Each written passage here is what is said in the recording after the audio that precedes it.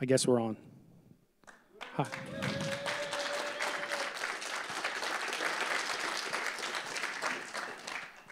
So I'm Dinkle with Brave Newbies. Who do you fly with? All right, that's pretty good. All right, you Twitch people, you need to put in chat. Just fill up the chat with your name and who you fly with. Okay. All right, let's get going. Little technical difficulties here. So what I'm going to talk about today is what it's like to lead an alliance. Not a lot of people get this fun, delicious opportunity, but I do now. So your mileage may vary. This is just my experience. I talked to several other alliance leaders about their experiences. They're remarkably similar. We'll talk about that. Basically, leading an alliance in Brave is like nothing else in video gaming. There's nothing like EVE Online in video gaming, and definitely leading alliance of a global community is pretty crazy. So what are we going to talk about today? My path to CEO, which I never really wanted to be, and then we'll talk about the three things that I really think are the lessons learned. One's about honesty and authenticity. I want to talk about morale, and then we'll talk about delegation and trust, which are some of the hardest things you'll do. So who am I? For those that don't know me, I've been playing EVE since about 2008. Took a little break and then rejoined when Brave Newbies got started about 9 years ago. So I've been playing since then. You can read my screen here of the things I like and dislike. Pineapple on a pizza is definitely delicious.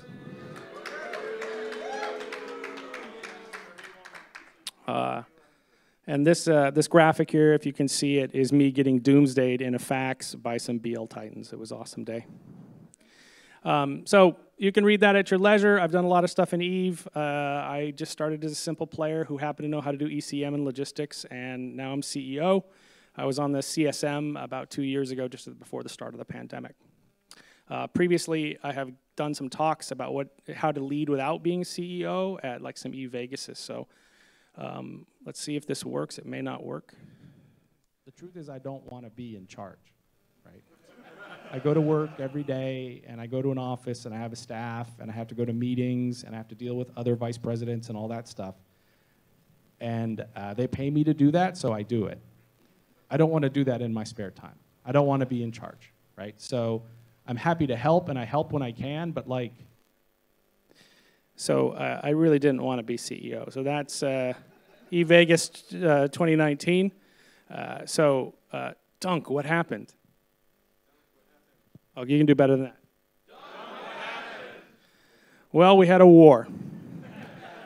So in that war, Brave was in a really weird place. Our CEO at the time, Kigali, was doing the tradition of going completely AFK.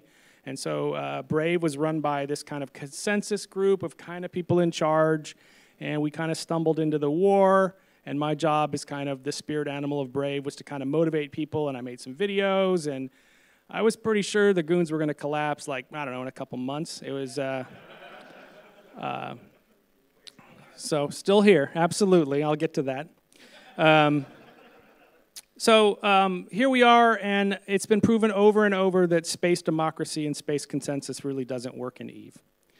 Yet Brave was trying it, and we were in the middle of a war, and the beginning of the war went great, and then it didn't go so great, and we started getting our butts kicked in our home systems, our home regions of Catch and Impasse.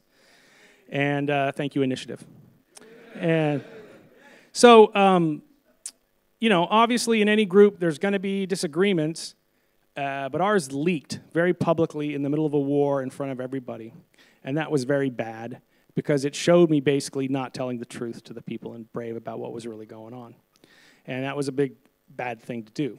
So as a result, they named me interim CEO.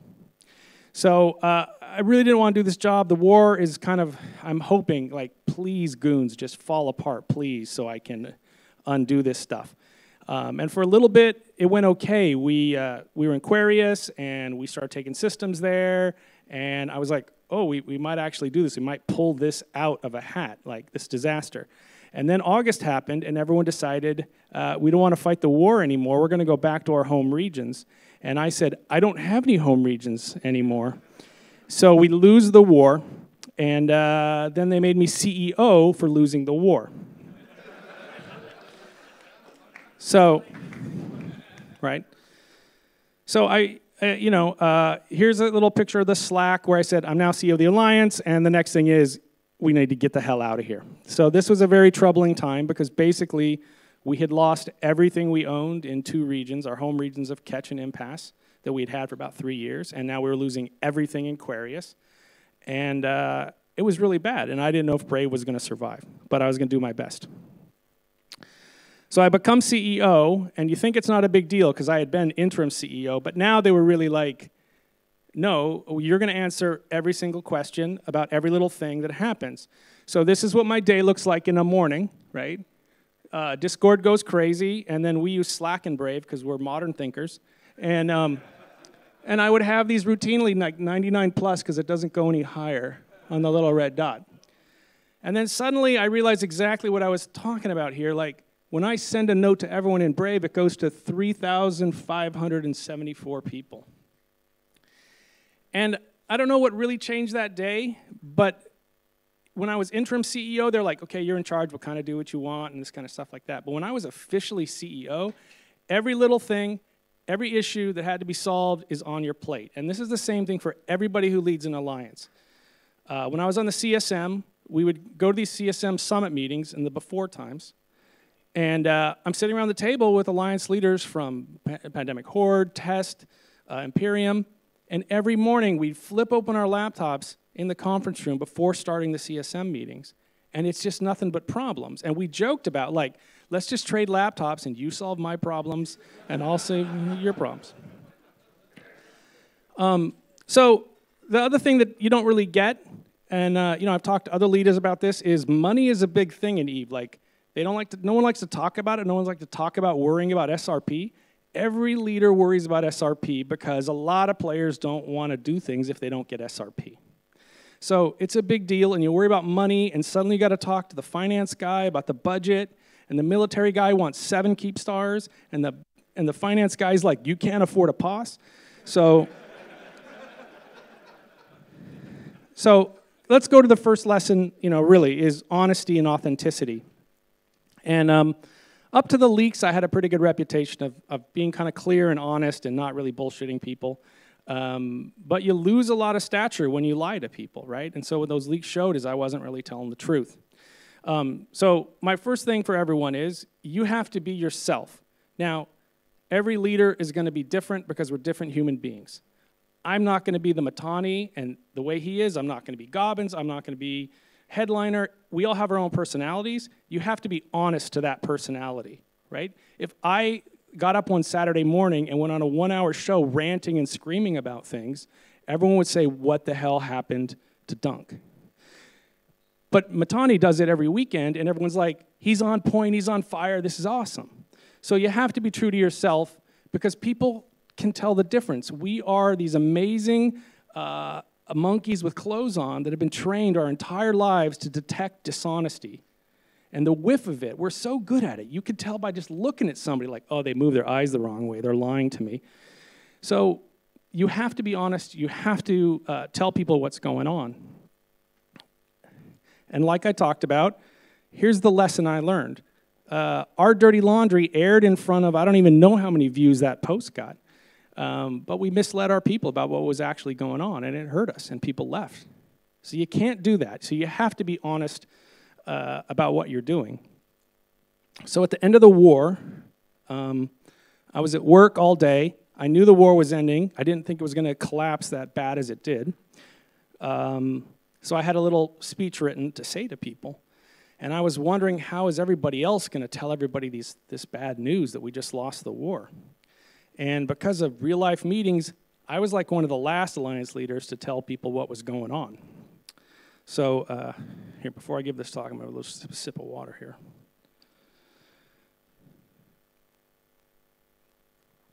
So I just told people the truth. The second line says, the war is over and we have lost. And that, even now, I can feel like my emotion coming over me, what it felt that day, because it sucked. There's no getting around it. But I had to tell people what was really going on. And I hadn't heard what anyone else had said that day. I just said, I'm going to tell them the truth. And it talks about morale in these first few things, and I'll talk about morale later.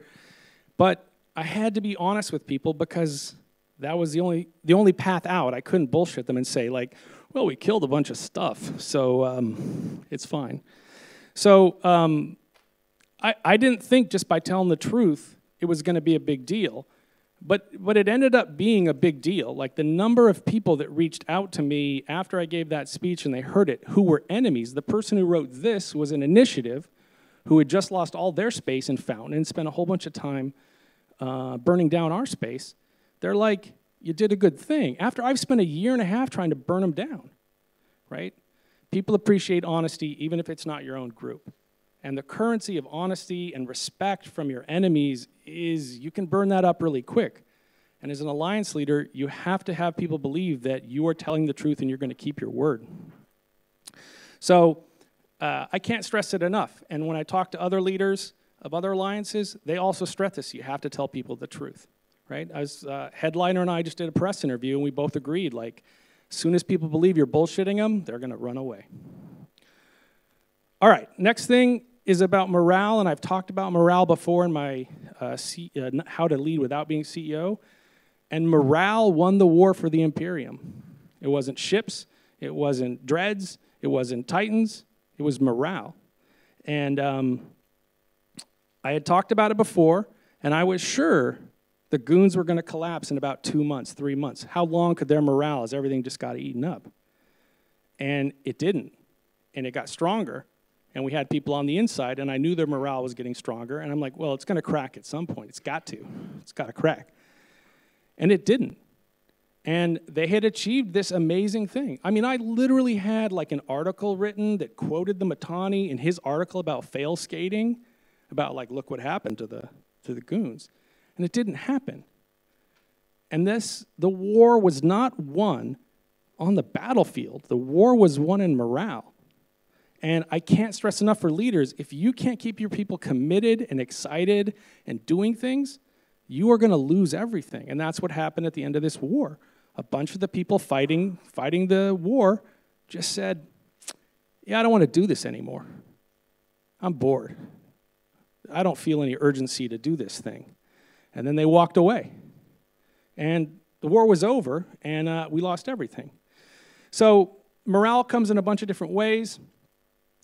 There's propaganda you can do. There's just having a fleet. Like, there's a picture here of us like just flying in a conga line around something. Like, I don't know why people love to do that so much, but man, you people love a conga line.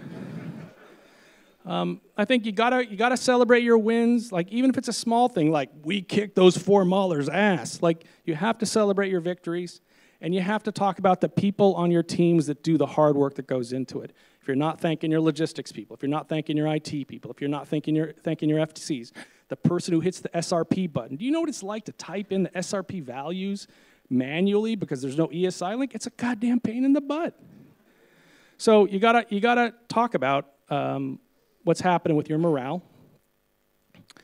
And then at the bottom of morale is emotion and how you feel. And there's a quote by somebody important, I can't remember. It's, no one remembers what you said, they remember how you made them feel, right? And it's very important. The video here, or the picture here is from what we would call John Bellicose Day. So John Bellicose was a pilot in Brave in like our first year, and he lost his battle with depression, committed suicide, and it was a bad day. And that's where the Broadcast for Reps thing got started, and I know his mom, Mom Bellicose, and every year we do a memorial, this Sino fleet.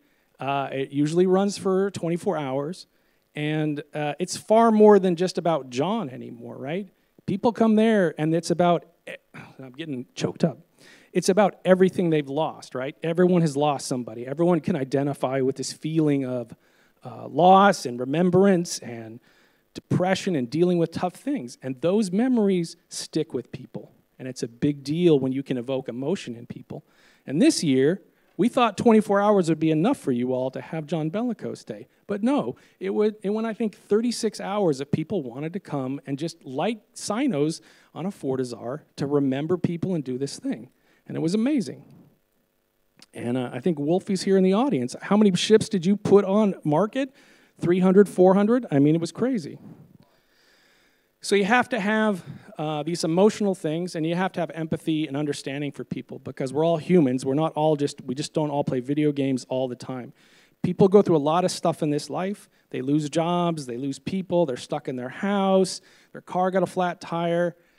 You, as leader, you have to carry a lot of that stuff. And it sucks and it's not really fun, but it's part of the job, because people look up to you and they want your approval and they want your understanding. And so you have to have some way to shoulder that and make them feel that you care about them. And you have to actually do it, because again, if you're not honest about like your sympathy for people, that's like worse than lying to them. So, what else was I going to say about this? You can lose morale very quickly, like respect. You can lose it overnight. It takes a while to build it up. There's a lot of ways to build up morale. Everyone, right? Some good ones here. So, propaganda plays a huge part in it, right? Again, if you look at these two, you'll see the difference in them, right? The happy propaganda is like, we're going to get the baddies, right? The Imperium one is, Gundor calls, the Imperium needs you. It's an emotional thing, right? Like, you were a soldier, it's your time to stand up. Like, we need your help, you're valuable. And the emotional pull and the morale pull of those two different approaches is significant, because they did this and it worked. They took the entire galaxy on and beat them because of posters like this. Because they got people who hadn't logged in 5 years, 10 years to log in. And that's morale. We talked about emotion. Every group has their own, I'll probably mispronounce it, so French speakers, close your ears, raison d'etre, like your reason for being, like what it is. Did I get okay with the French? No? All right, sorry. Look at the frowny faces over there. I'm sorry, I'm poor American. Every group has its own reason for being and what they think is important and stuff like that. In Brave, it's like I really want it to be about having fun. Like life can be hard and suffering and all that, and I want people to log in the morning or the night and just have some fun. That's our thing. Every group is different, right? Snuffed Out is going to be one way. The Imperium is going to be another. Whatever you people do in wormholes, sex parties, whatever it is, I don't know. But it's a different thing. And you got to reinforce that. You got to keep reminding people like what you're all about. And if you start to see the like failure cascade of doubt start to occur, you have to stop it right away. That's what happened at the end of the World War B Vietnam, is people started to doubt that the goons could be beaten, and they're like, well, I'm going to get out of here. And then it cascaded, and it was one group and another group, and suddenly we had lost the war. So you always have to be raising morale. You have to think about it. You need good artists. You need people that understand the value of propaganda and morale. You need merch. I mean, it's an important thing. All right. The next one is really, it's really about trust. I put delegation because delegation is based on trust. You cannot do all the things. You cannot carry the One Ring into Mordor by yourself. You may feel like you have to do that, and you're the only one you trust to do that, but it doesn't work. I tried it, doesn't work. We lost the war. So the toughest thing is trusting people, and trust is very important in Eve. It's important at two levels for you. One, you have to trust your own people, and you run the risk of being betrayed, and you will be betrayed at some point. That's just Eve, what it is. But you have to start trusting more people to do things, or you will get burned out, or you will burn out other people. And this was really hard for me to do, because when the war was going on, before the war, there were only 2 of us in the entire alliance that did any of the infrastructure work of anchoring things and fueling things. And man, I was tired of it, right? We had 3 regions we were trying to keep going. And you're just burning yourself out. And when you're the leader, you saw my Discord. I don't have time to fuel everything myself when I have to deal with that Discord. So you have to trust people. in your own group and be okay. Eventually it's going to turn on you. It's not the end of the world. But you have to give them your trust before they really are going to move forward on it. The other part of trust is you're dealing with the other alliance leaders. And so I had known a bunch of the alliance leaders before I became CEO, so I was kind of friendly with them. But I think that people, like, you don't understand, like, it's, like when you're an alliance leader and you're not talking and you're talking to another alliance leader, it's not this formal thing. It's not, this is Brave Actual calling Pandemic Horde Actual. Like, it's not like that. It's just casual stuff. Like, you've met these people, you've drank together, you know them, and your word is your bond for the most part. And so if I'm going to talk to another alliance leader and I need a favor, and in Discord they say, yeah, I'll do that, I got your back, you have to trust that they're going to do that, because things could go horribly, horribly wrong. So you have to have this external trust to people who are your enemies, to people who are your friends, and all this kind of stuff. And again, in Eve, so many people have been smacked so hard that you're wary of that stuff. But as alliance leader, you have to give the trust to other people first. I wasn't sure when I was selling Keep Stars, because they were going to get blown up otherwise, can I trust them to do the deal? This is a lot of ISK we're talking about. And I had to say, well, I don't really have any choice. They're just going to blow it up otherwise. So I sold the Keep Stars to people, and we transferred it, and they gave me the money, and I was like really happy that it worked. But it was the start of the trust thing you have to do in going forward. We talked about the space work for the CCP people in the room. There's a goddamn lot of space work. No, seriously.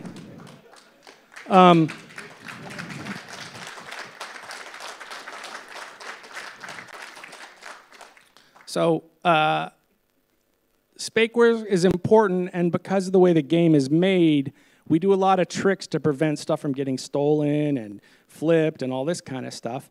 And so there's no end to space work. Whether it's you're working on the IT team and we have a constantly evolving ESI, or you got to fuel things, or like whatever it is, there's just a ton of space work to be done. You have to dole it out. You have to trust people to do it. And you got to make sure you don't burn those people out. This, for me, was the absolute hardest thing, was to stop doing the thing I had been doing in Eve for like 3 or 4 years every day and just say, is everything fueled? Yeah, we got a month's worth in. Do we have enough liquid ozone? Yeah, we got it. And then to not go check, like, oh man, that was really weird. So giving up direct control of doing things is, again, like in life, like in a real business. People get promoted up the food chain because they're good at doing the job, but at a point they become the manager, they're not expected to do the job anymore.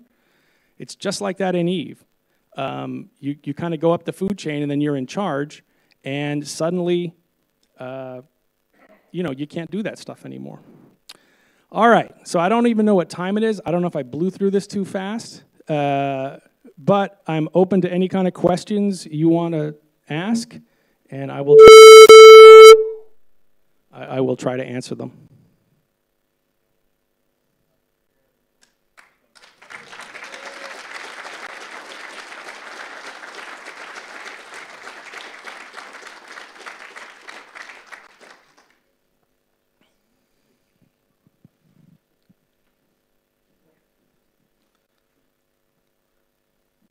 Check. Okay, good evening.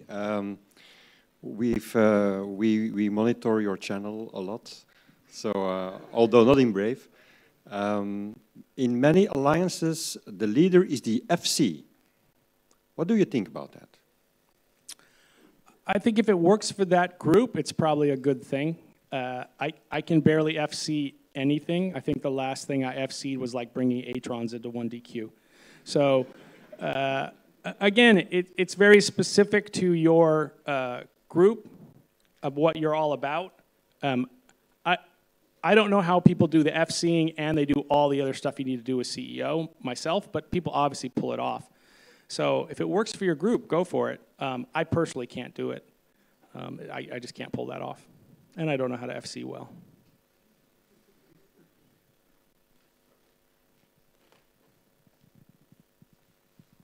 Hello, I'm Wick from Init. Sorry. First of all, I would like to thank you for the way you behave in your SOTA, etc., that everybody can watch, and you always had a quite moderate position and non-toxic, etc., and as compared with some other alliance leaders who are constantly spinning their defeats. I think of you, Arcadius Sol, but I suppose he's not there today. So I have just a very simple question, and I admit it's not easy, but just yes or no. Do you think that Brave chose the correct side during the war? And if no, it's it's a fair question. Well, actually, would you do the same if you were in the same situation, or would you flip side? What do you think about that? Well, I have thought about this particular question an awful lot. And I would like to say I would have been smart and known how things were going to go, and I would have said, like, well, we're going to opt out of this, right, in theory. But then I'm being very honest with myself. I was 100% sure that goon morale was going to crack, and I was going to scoop up all these corps. I had told the recruitment people, get ready, we're going to scoop up the corps. Hey, maybe let's go partner with Initiative.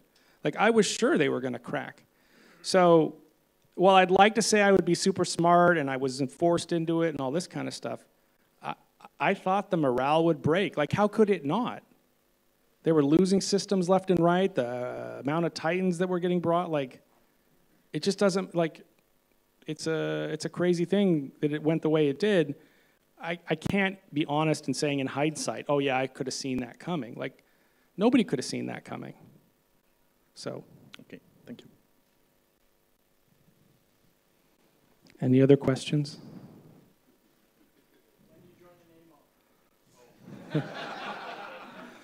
I don't know if you're recruiting.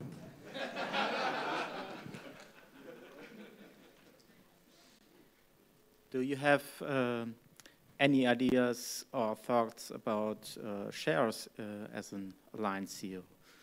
Yeah, they're like shares. So the question is shares in the. So those that haven't seen the not touched since it launched corporation panels in Eve,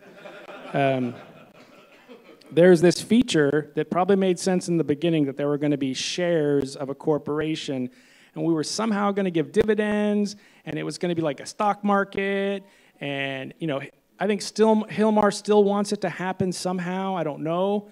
But it's like this most dangerous thing in the world, because if you don't understand the mechanic and you get a director and they can like create shares and like, Dunk's going on holiday, let's take over the alliance. Like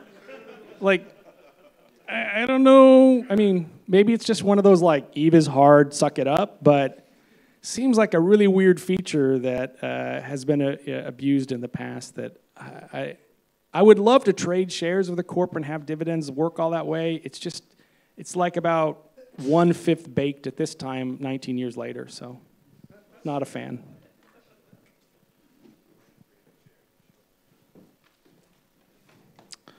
Any other questions?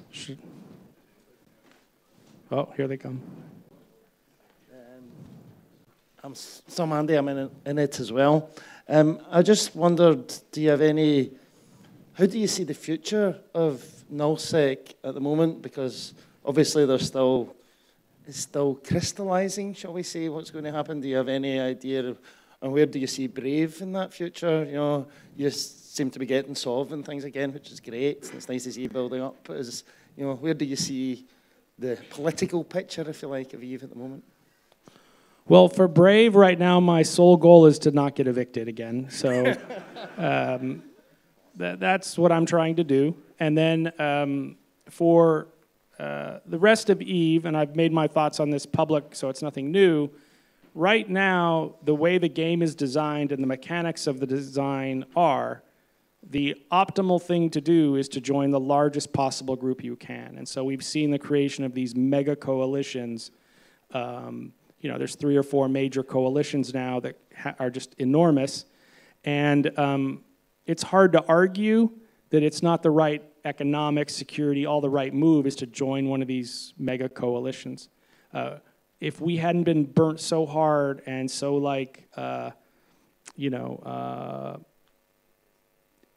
damaged by what we did in the war, it would make sense to do it. So the game reinforces the idea that security is best when you have as many supers and titans as possible. You have the best industry, you have the best things rigged because you have the money coming in. So right now, that's a game design thing that is reinforcing these mega coalitions. I have no idea how to fix it, but I just see that continuing on for the next, until something changes at that level. Go ahead. Roa, so we know each other very well. So I have a couple questions for you. First, what would be, in your eyes, your biggest failure and also your biggest success in game? Biggest failure. Well, there's probably two things that come to mind. One is basically when we were falling apart in catch, like not being honest with people about what was going on. And then the second thing was jumping into M2 with my Titan.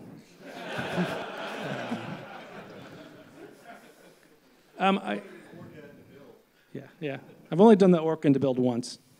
I think the biggest thing is still what's going on now. Like when it was last August and you were there, I didn't know that Brave was going to survive. We had lost every structure. We had lost Corpse. Norman quit. Everything was falling apart. We didn't have a huge war chest of like ISK to lean on. And I had to basically beg for some space just to like go to from other groups. And if they had said no, I don't know what would have happened. The fact that it's, 9 months later, and we have a place to live, and we have some regions, and our wallets going up, in my view, it's a goddamn miracle, right?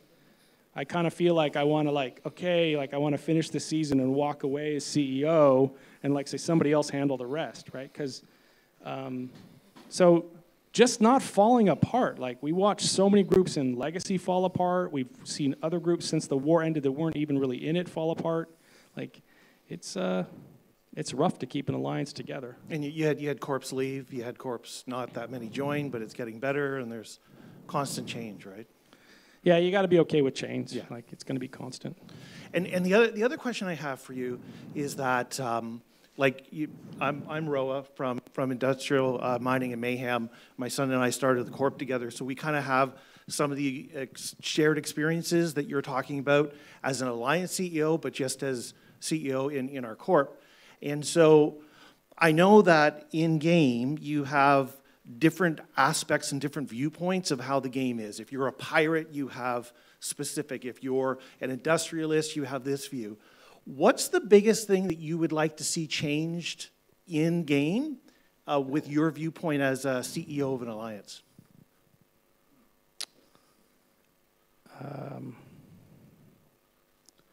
Well, the easy answer is like I'd love to see the M3 of everything in the game smaller to make hauling easier. But take note, devs, the popularity of that. So you want to be Ant-Man of yeah, I would like the Ant-Man Ray. I think, and again, I don't have an answer to this, right? Like, Brave is a big group. I can't complain that we weren't given a fair share, but we got by because I had a reserve of people that, like, we lost a bunch of people, but I still had enough people to defend things, and we could anchor Fortizars and do stuff. If you're starting a new alliance, if you're starting a new corp, and you're trying to do some of these things in EVE right now, like anchor a Fortizar, unless you're beholden to someone, unless you have an agreement with someone, it's not happening. And so there's like a gap between the people who have enough power to play the big game in EVE and then everybody else. And then, you know, my concern with these new structure changes is it's really hard to make the leap to I don't have any space, I don't have any SOV, to I can anchor a Fortizar. Like that gap is a big gap. So I don't know how to solve it, but I think that's what I would like to see is that 100 people could get together and take some space and do some stuff and have fun and get into the big game of EVE. Yeah. Thanks, Doug.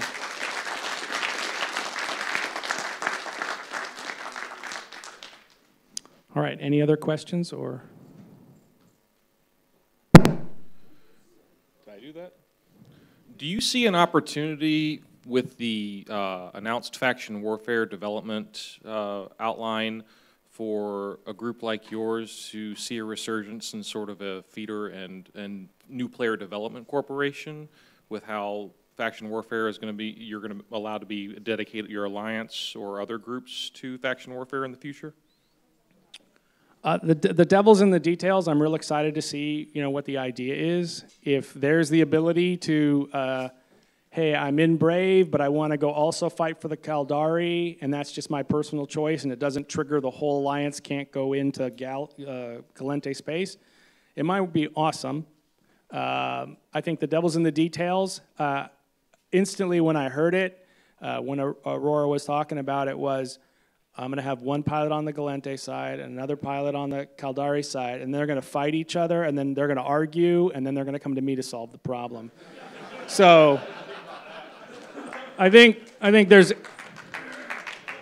HR managers across New Eden right now, just like face palming, like how they can't even mine in the same system. What are we going to do with factional warfare? I have another one. Is there like a leader back channel where you guys bring each other problems and speak somewhat off the record? Like if you say, my alliance or coalition is having this problem and I want to know ways to solve it, and you can actually talk to these other leaders without them going back to their corporation and saying, how do we exploit this? Is there any discussion about learning from each other from that, or is Eve way too cutthroat at that level? It's far too Machiavellian, for that. I mean, everything is a transaction, right? Like, if I want some information from Norus, I gotta give some information back. Like, it's transactional, it's Machiavellian. We can still be friends and respectful to each other, but it's not like we're holding hands in preschool and let's solve the problems. I'm just being honest. Like, everyone wants an advantage, everyone wants a leg up. You will do a lot of, hey, did you see this cool thing that happened? And that starts a conversation. Then you slide in what you actually need to know. There's a lot of that kind of stuff, right? Or you get on the CSM and get them drunk at night and ask them questions. Any other questions? Oh, here. Have you ever taken a conversation like that off the record intentionally and had it respected? So the question was, have you ever had an off-the-record conversation and had it respected? It does happen to some degree if you can agree to it. Those will typically not be in Discord, in chat, where someone can screenshot it. It would typically be, hey, let's just talk on the phone about this, and then you'll have a voice conversation with someone, right?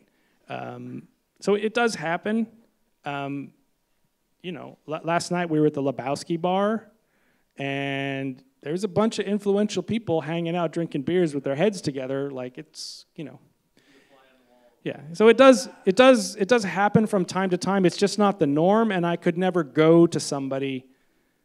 If it was a broad problem like, hey, the ESI is messed up, how did you guys solve it? Yeah, I can ask that. I can't say this FC did this, how do you treat FCs that suck? You can't ask that. Yeah, all FCs are awesome.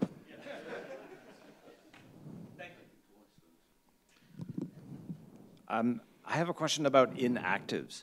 Yes. So when you notice that players are not logging in, or maybe entire corps aren't logging in, what do you think is the right amount of time to wait to see if they come back? So on the one hand, you might think, oh, it's nice to have lots of numbers in my corp or my alliance. But on the other hand, if you notice that people aren't logging in, you kind of want to kick them maybe. What's the right, how do you deal with the inactives? I'm probably the wrong person in the wrong alliance to ask this question, because we're notorious for having not had any kind of activity kick or things like that. We just recently did do one, though, because our numbers on Dotlan of how many people we had didn't really reflect. So I think we went back 2 years. If you hadn't logged in 2 years, and you didn't, for us, it's if you don't have a title, or we didn't have some reason that you were part of the original crew, or that you have a Titan or a Super somewhere, we were we're gonna do this thing, if it's your alt, let us know. And then we purged several thousand people in a day. So we don't do it as religiously as some groups. Other groups are just absolutely by the book ruthless about it. And it works for them, but it's just a lot of goddamn work to keep track of, like, who logged in when, and, you know, whose alt is this. But, and then the funny thing is, every once in a while we'll do a purge, and then I'll get a note from somebody in another line. It's like, man, you kicked my spy. You know, he'd been there for years, you know. Okay. Other topics? All right, I think we're going to wrap. Oh, you have a question? The question is, how are my bees? My bees are very good. When I go home, I'll be able to go inspect them and see how they're doing. I have very good climate for my bees, so they're pulling in honey already, which is awesome. I wish I was hearing for more. Evidently, there's Icelandic beekeepers, so I'd love to see that. Okay. With that, I will wrap this up. I really appreciate you coming, sitting through the technical difficulties at the beginning. Have a great Fanfest. Thank you.